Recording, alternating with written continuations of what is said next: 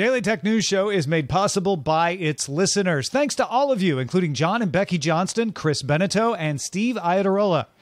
Coming up on DTNS, 3D scanning is saving art and architecture from war and disaster, plus what computer vision is good for, and 5 ways to get around government internet shutdowns.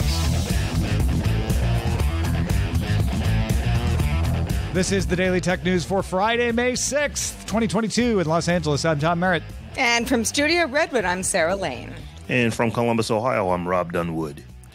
And I'm the show's producer, Roger Chang. I like to say we are optimistic without being hype, but we are skeptical without being overly negative. That's us. We just bring it right down the middle for you.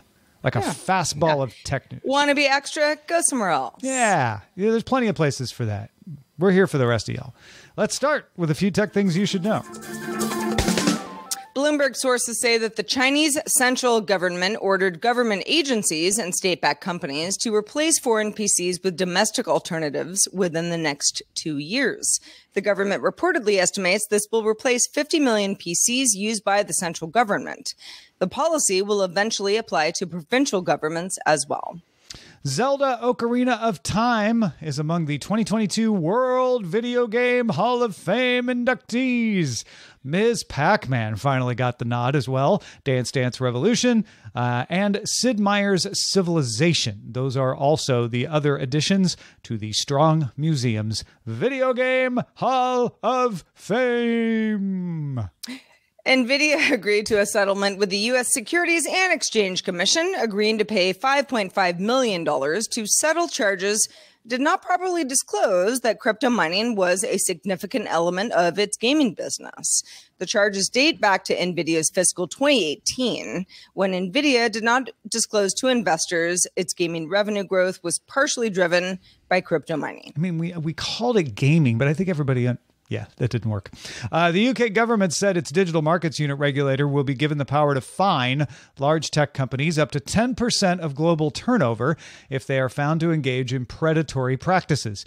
In addition, the Department for Digital Culture, Media and Sport said it will be able to fine tech companies additional daily penalties of up to 5% of turnover for continued offenses, with senior managers also facing civil penalties. Now, it's not clear when the government will introduce the legislation necessary to enforce those changes, but they've got the plan when it happens. Microsoft began testing a controller bar in Windows 11, with Windows Insiders, letting users see and launch the 3 most recently played games. Users launched the controller bar through the Xbox button on a connected controller, letting them launch a game without having to reach for a keyboard and a mouse. So that's nice. All right, let's talk about the government shutting down your internet. Oh, gosh. Okay, let's do it. It used to be that a government shutting down internet access was a pretty extreme move, usually taken in times of severe upheaval. But the practice has become more and more common, being used during elections, student exams, etc. Sometimes it's the whole internet. More often, and on a longer-term basis, it's blocking certain services. Rest of World has an article about the steps that you can take to get free information if that service might be affected for you. These are meant to help people plan ahead. So, Tom, what's going on here? Yeah, the first one they list seems pretty obvious. VPNs. Get a good one you can trust, find one that's vetted. You might even want to get 2 just in case one of them gets successfully blocked. And remember that VPN is only a way to get around blocks and region locks. It does not, in fact, protect your privacy because the VPN operator can still see all your traffic. It just shields your traffic from attempts to block it, and that helps when you're on open Wi-Fi to protect it as such. Rob, this seems like the obvious one, right? It is the obvious, and you made a good point. You might need to have more than one because if you've got one of the really popular VPNs, the government could take those down as well. So you want to have that backup that's also a good one just in case you have some issues there. But this is it's getting kind of weird with what's going on in places that generally aren't here to where we don't like what you're saying. We're just going to shut you down. I mean, whole I country. real quick, I use Mozilla VPN. You know, I pay for it. You know, it's. Is there anything that anyone else is using here that they like better? I use ExpressVPN. I have NordVPN. Ah, yeah. These are all good options, I think. Cool. But if your internet is entirely shut off, a VPN is not going to help you much. So this isn't going to get you internet access, but it can help you use internet-like functionality for things like messaging. Mesh networks. This is another workaround that definitely needs pre-planning. But there's some apps out there. You might have heard of Fireside Messenger. It's an example of a way to communicate by creating a mesh network between the Bluetooth and Wi-Fi connections on a phone. So there are mesh networks where you deploy your own hardware to create a temporary local internet. But the Fireside just uses phones. So it's pretty easy to set up and use. Of course, they only work when there's enough devices to keep a network going. They are also not any more secure than the internet. So you do need to take all the precautions you would normally take with any messenger app. Yeah, I'm actually a fan of the mesh applications. Now, for the reasons that we're talking about, I haven't used one, but I remember, and this is probably 10, 12 years ago, but was on a cruise ship with a lot of friends and family. And this is before everybody just got the internet package. So I convinced probably 8, 9, 10 of us to actually put, a mesh application on, just so that we kind of, I had connectivity. I think one of my cousins had it, but it kind of let everybody, you can at least check, a message. You can check an email here and there without having to jump through a ton of hoops and pay for that ridiculously expensive service that was on the ship. Yeah, I used a mesh messenger once in an airport. Back when airports had spotty Wi-Fi, or maybe you had to pay, but to message with people so that we could keep in touch while we were just walking around. International SIM cards is number 3 on Rest of World's list. This works if you're near a border. You might be able to pick up service from a neighboring country. Probably only useful in smaller countries or border towns and such. Mm-hmm. Number 4, side loading apps can help you get around blocks on particular services. Most useful for Android, where the operating system permits side loading. iPhone jailbreaking, not as useful as it once was.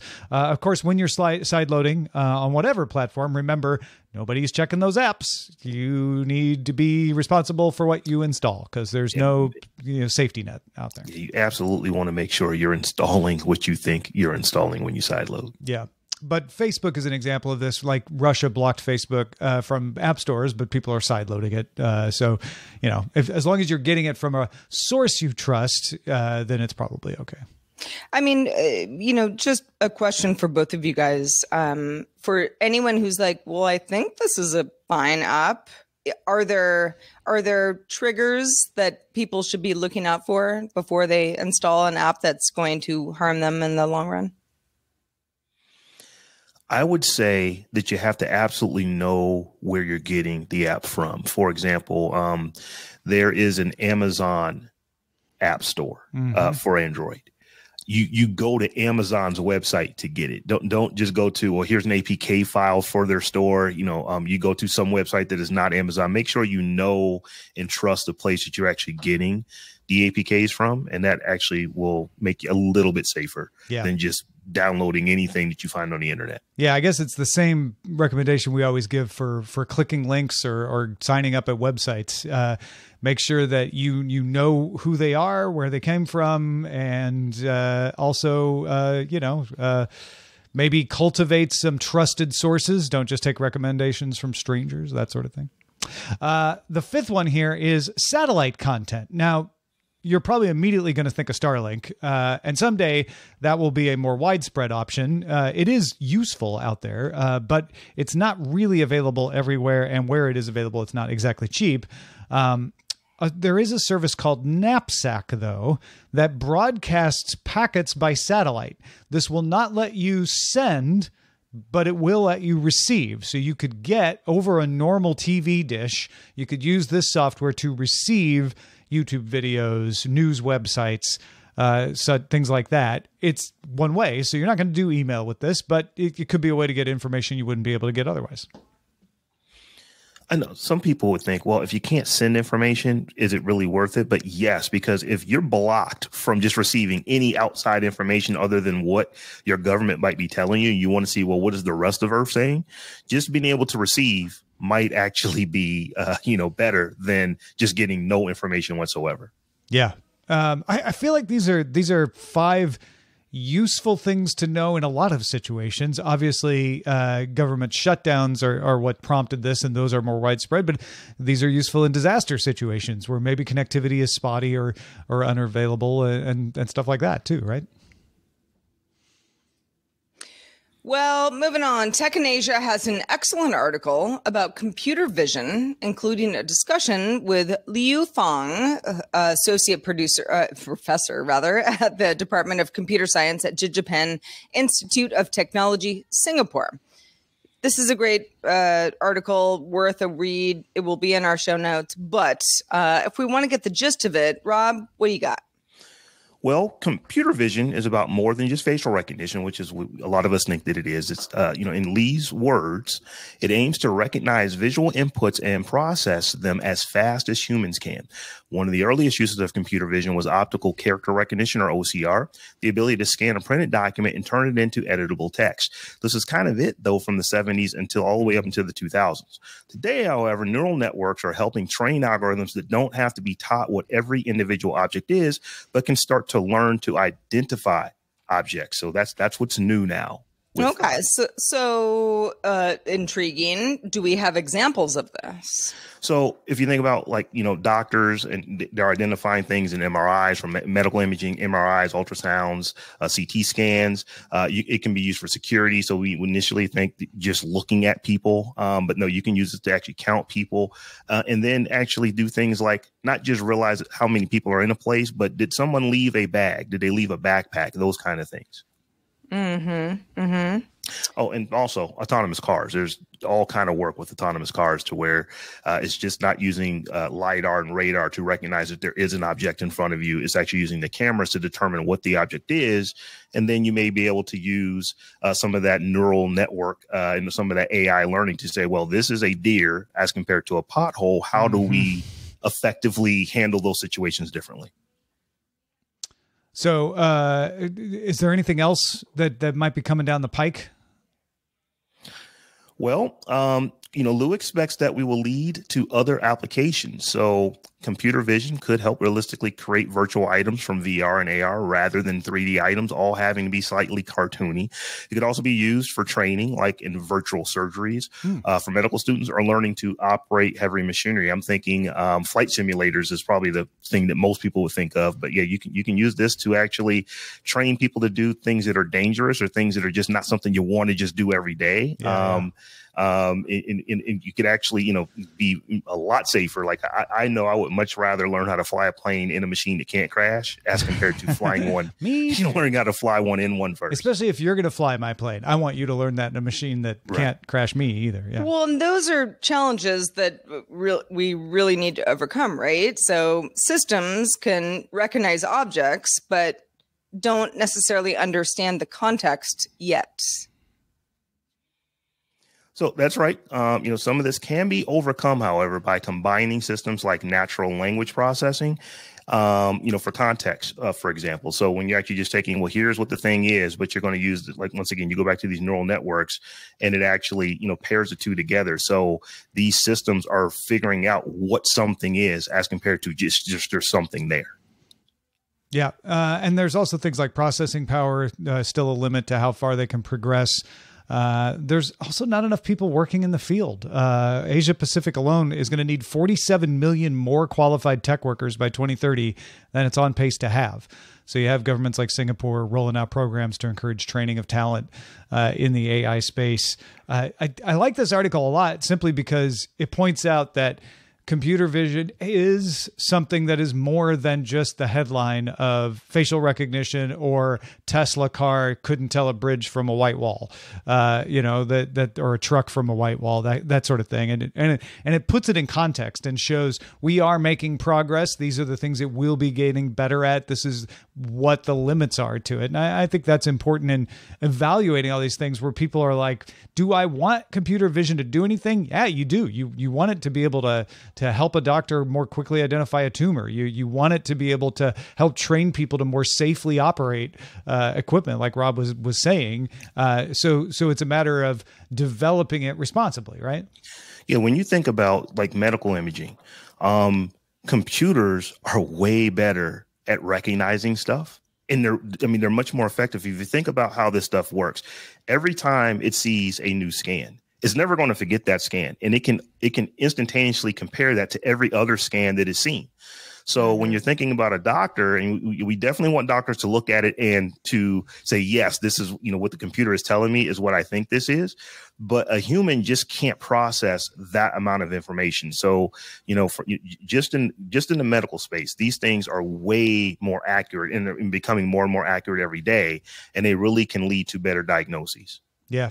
I won't overshare, I promise. But went to the doctor yesterday for just my regular, annual checkup. And she was like, I'm not an expert enough on this. It could be fine, but maybe you should have a specialist look at it. So I went to a specialist this morning. The specialist was like, been there. I think that's fine. Let's check back with you in 6 months. I would very much have liked a diagnostic aid to tell my physician yesterday, like, oh yeah, that's probably not a big deal. Maybe check back in 6 months, versus having to drive all the way back and, go through the procedure again, so to speak. And definitely the other side of it, your primary didn't even think that there was anything wrong, didn't tell you to go look at a specialist, but the AI would have caught it. Yeah, that's equally, that maybe the in some AI cases would have been like, maybe important. take a double check at this one. Yeah, Right. yeah, absolutely. Well, and I mean, it's even sort of like, a doctor saying it's probably nothing. And you kind of go like, good, great. I want it to be nothing. Yeah. But an AI to say, no, we got to do this test. Mm-hmm. That is helpful.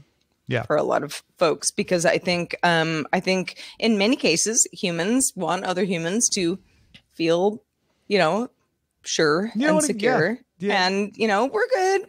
Nothing's wrong. And it can help avoid, invasive test procedures that have risks of their own, right? So, yeah.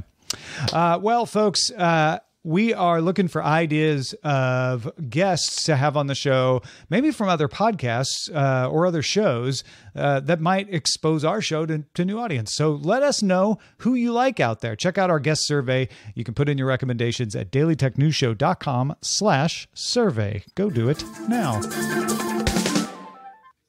Vice Media is partnering with Blue Shield Denmark and the Danish UNESCO National Commission on a project called Backup Ukraine.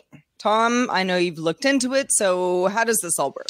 Yeah, so the announcement from Vice is that they are working to coordinate volunteers to use the Polycam app to scan objects into a 3D model that then can be stored in the cloud.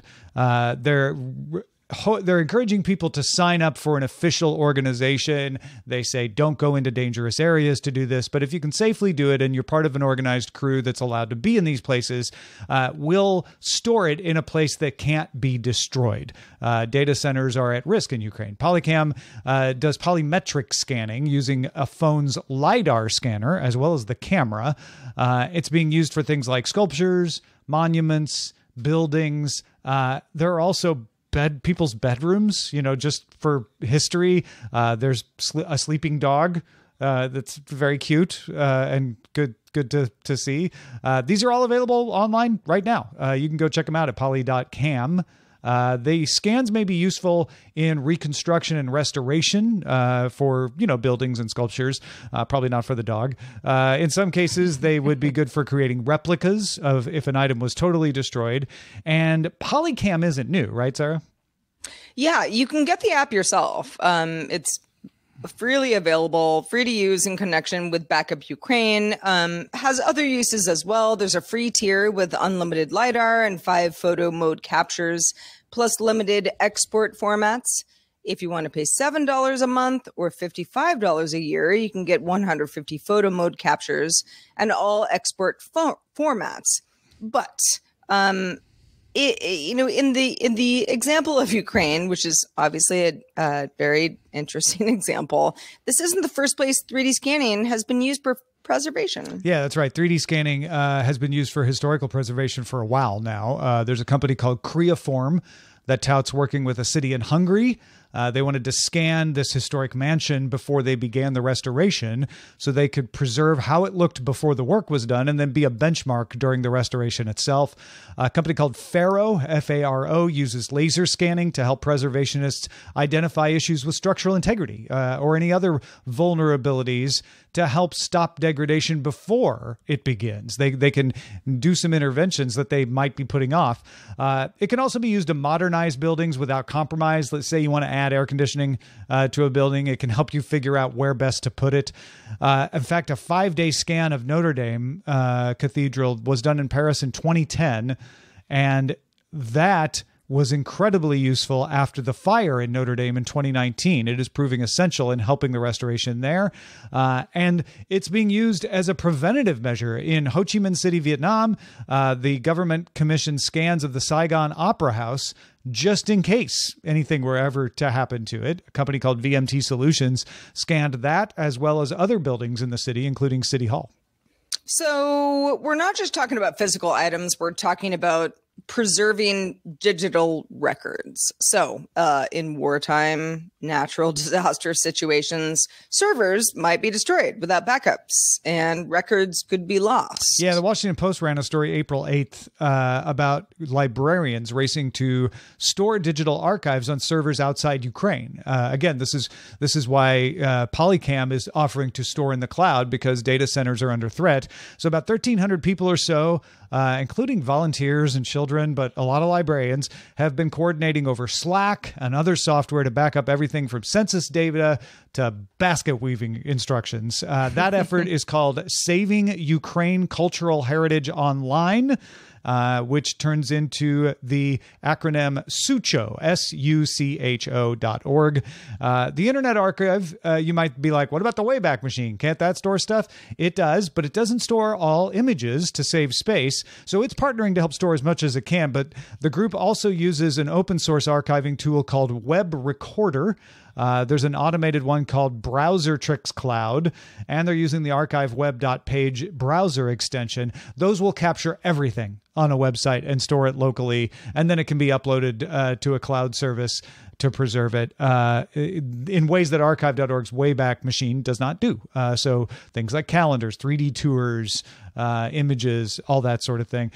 They say more than 25 terabytes of information have been backed up so far. This is just ridiculously cool technology. I think back to any heist movie over the last 15 to 20 years. They always set a device down and it scanned the room or scanned the object they are about to, they're about to create. And if you pair this up with 3D printing, I mean, we're in the real world now. You can actually do this stuff. And like I say, Tom, you mentioned, Notre Dame, the fact that they actually scanned it are now able to go back and repair this historic building and make it look as close to what it used to look like as they can, because they scanned it and they know exactly, well, this piece of wood goes here and that piece of, marble goes there. It's just really awesome technology that is allowing them to do these things today. Yeah, even things like they were talking about how beams come together. It seems like an easy thing, but they can come together in a lot of different ways. And if you want to preserve the original feel of the architecture, you want to know little things like that. I was also thinking about the accessibility of this.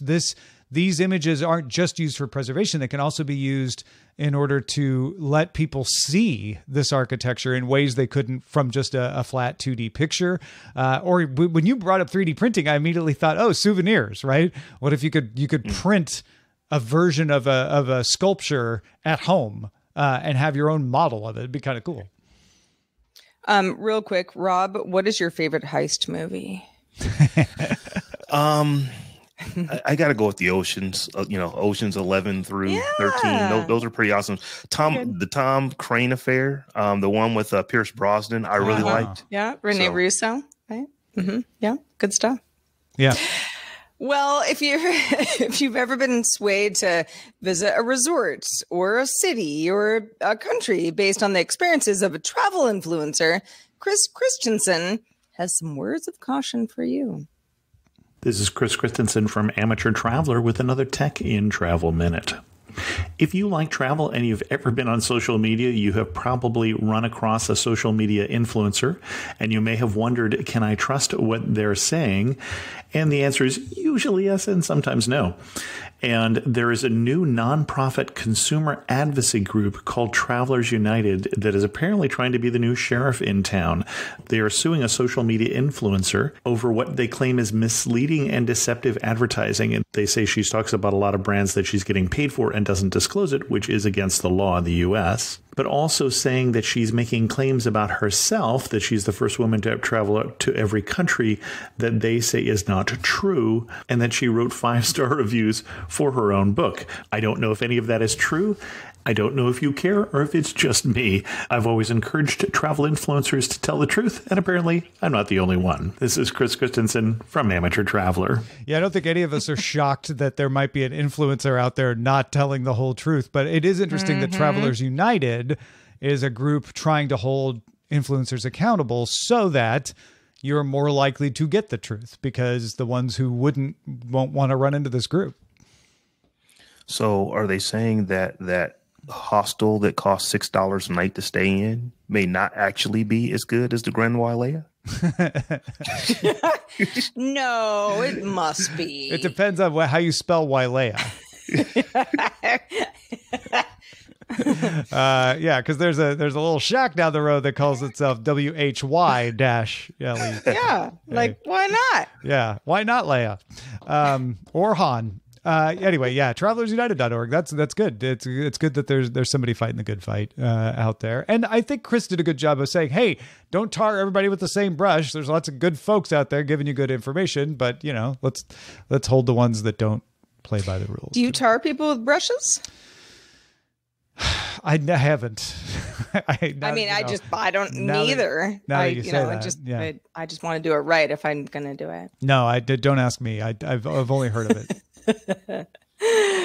Well, over in the mailbag, Nick from Australia wrote in feedback, dailytechnewsshow.com, by the way, and said, I always like the promise of Fido to get rid of passwords, but until yesterday's news, this was on the show, it seemed like nothing but a pipe dream. While I would benefit from passwords going away myself, I'm much more interested in it for my less tech savvy friends and family. I can easily use LastPass and have a different password on every site and have them securely stored and autofilled. But for average people, LastPass can be daunting and overwhelming. In a few years, I can get them to just use a notification on their phone to sign in securely to anything, and it will be a weight off my shoulders. Oh, I love this email, Nick. Rob, you probably caught this story yesterday that they're making it easier for you to use Fido across platforms, so you don't have to re-authenticate on every platform. And Nick is like, "Yeah, I want this, but man, I really want this for my friends and family." I understand. I regularly have to remind people how to reset their password, or I'll get folks, it's generally in-laws or parents. Hey, what's my password for Netflix, or what's this? Because I somehow am the holder of all of their passwords. So I hear that. I can't wait till the day where we can just get rid of this stuff, because it's when you have, when you log in because you have something, and you are someone, it's just way more secure than just typing in a password that if you're not using a password vault, you might use that on every single website. I know that my family members know how many times I tell them don't use the same password. I can guess what the password is, because they always use the same password. So. And the hang up with multi-factor authentication has been people not wanting to go to the trouble, because you have to set it up and then it's a second step when you log in. And what Fido does, in short, again, we have a little more episode if you want to get the details, but in short, it does the multi-factor authentication for you, so that all you have to do is be like, oh, I have the thing and I'm doing the thing. So yes, let me in. Someday we'll all be on Friday and we'll look back on this and be like, password. We're getting there. We're How getting did we ever closer. live like that? Yeah. I know we are. We're getting closer. I mean, 2FA sometimes actually ruins my day, but I know it's the right thing to do. Exactly. So that's what we do. Thanks to 2FA and also thanks to you, Robb Dunewood, for being with us today. Let folks know where they can keep up with everything that you do. So I am at Robb Dunewood on all the things, and you can check me out at my other shows, the SMR podcast over at smrpodcast.com, and at the Tech John, which is just thetechjohn.com. Just head over there, check us out. We talk about tech, something different than what you're probably used to listening to. And you know what? I try to send you an email on my thoughts on every episode of Tech John. So I'll just give you this week's right here. Great episode again. You all are on a roll. These episodes have been smart. They've been informative. They get me thinking. You're bringing in all these different perspectives from all three of you. Not just the fact that the three of you are there, right? But each of you has a different angle, and you triangulate each other's perspectives and challenge each other. So good, folks. If you're not listening to the techjohn.com, you're missing out. Also, if anybody's watching our video version of the show, the Tech John hoodie is pretty cool. Mm-hmm. I would like one. You can get one. Appreciate it. Where do I get one, Rob? Yeah.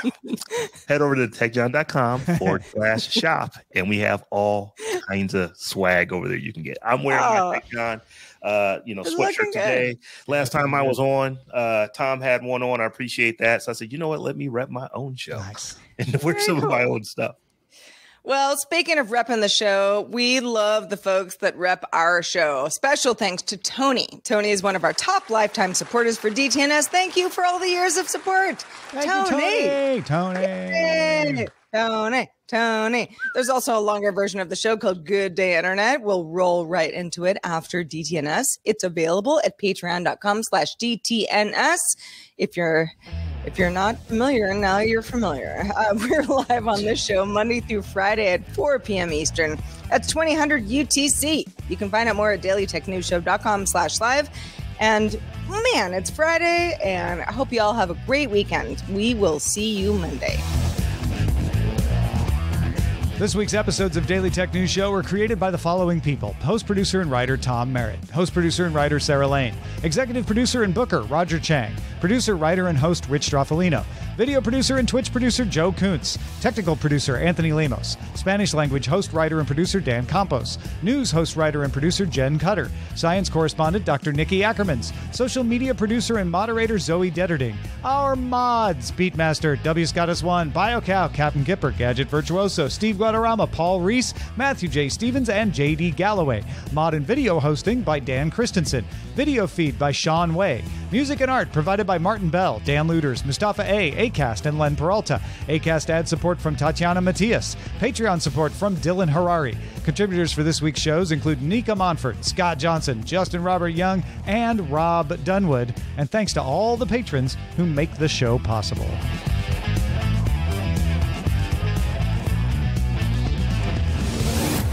This show is part of the Frog Pants Network. Get more at frogpants.com. Diamond Club hopes you have enjoyed this program.